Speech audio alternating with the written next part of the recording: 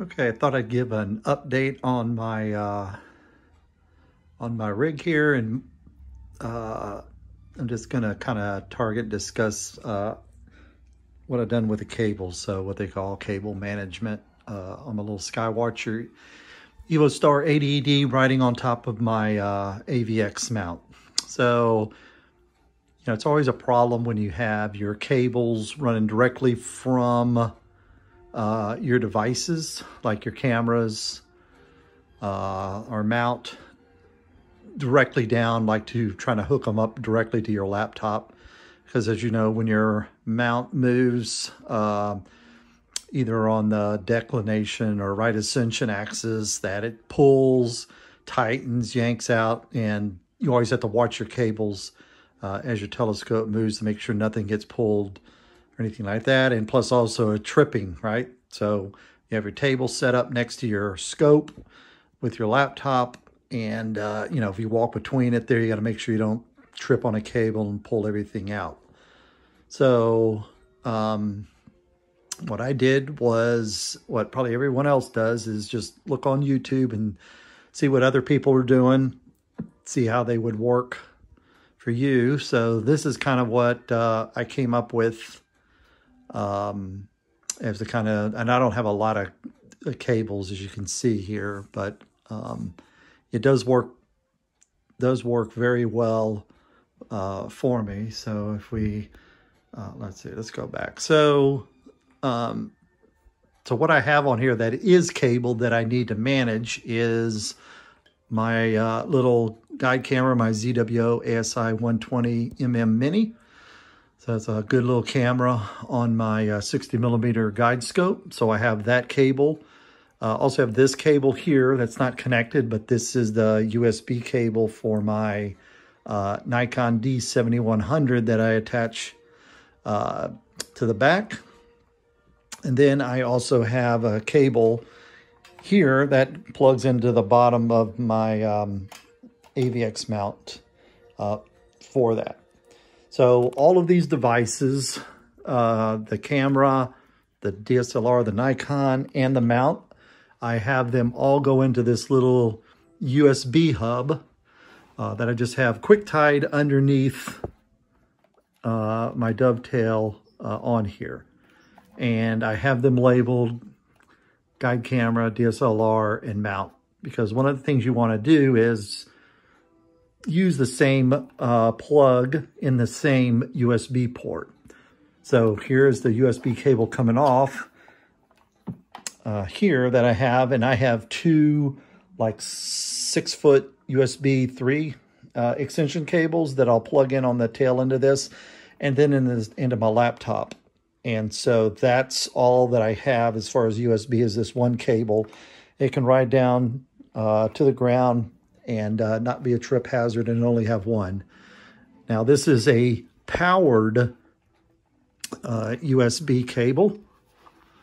Okay, so it's powered, and I wanted to have power because I want to make sure that there's not going to be any issues with the USB devices on here not being able to perform at the rates that they need to, instead of being just a powerless hub. I think I had one of those before, and they just, I didn't know if I had a problem with them. This is what I had purchased before, was one of these little square blocks. It's got two on one side and two on the other, and I'd use that, but that's kind of hard to manage. I just kind of had those down on the ground just as a collector of all these cables instead of that. And I didn't like that there, but I've got these. These are cheap. Everything that came from Amazon. So I got the powered. So this powered actually has 4 USB ports on the bottom, and it's got a port at the end, and you can use that for charging, even if you wanted to, for a phone or whatever with that. And it's got a port on the back side for the power. So I have the power go to a little power strip, and then on this other side is where the USB cable comes down here that goes to my mount. So that's what I got. This works fantastic because you have all the cables on the mount, okay? And they're all tied to the mount, to the scope, to the rail. So when this thing rotates, everything stays together and nothing gets pulled. The only thing you have to worry about is this one here, but if the USB off the hub, but if you got enough slack and it comes down, it's never been a problem. So I got this here. I've seen this used quite a bit.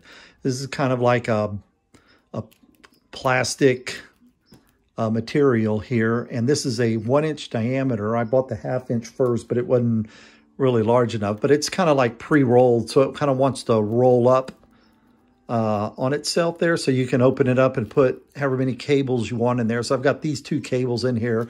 It's great because it keeps them together with that. And I just put a little quick tie around that just to hold that up, because the other thing with cable management is you do not want to have where your cable comes down, have the weight of the cable or anything pulling down on any of your connectors, right? Because these are all small connectors. Even the one for the camera is that little tiny, I guess it's a micro or mini USB, very small on that. So I usually will wrap it around here, the finder scope base, and plug it in so I don't have any weight on that. But this is a good little addition to just a route cables through to keep it nice and clean and everything.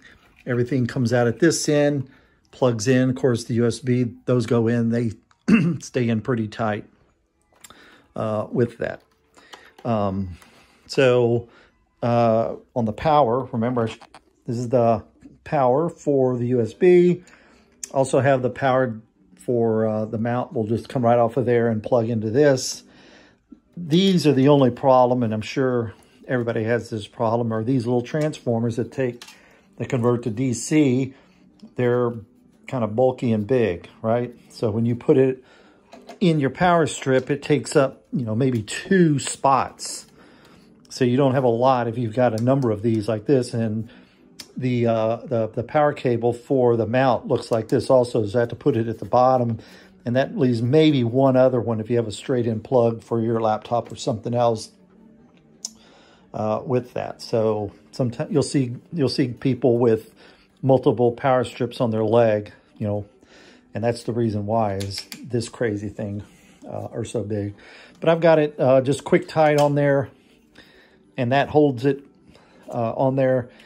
You could use, Velcro strips if you wanted. I just use quick ties because they're cheap and they don't take up a lot of space when you put them on there. And I keep a pair of wire cutters, something you should have in there if you're going to use these in your little toolbox, and that way you can cut them if you need to take it off or move it. I got the Talent battery. I think this is the 11,000 model here. So I've got that Velcroed with a strap around there.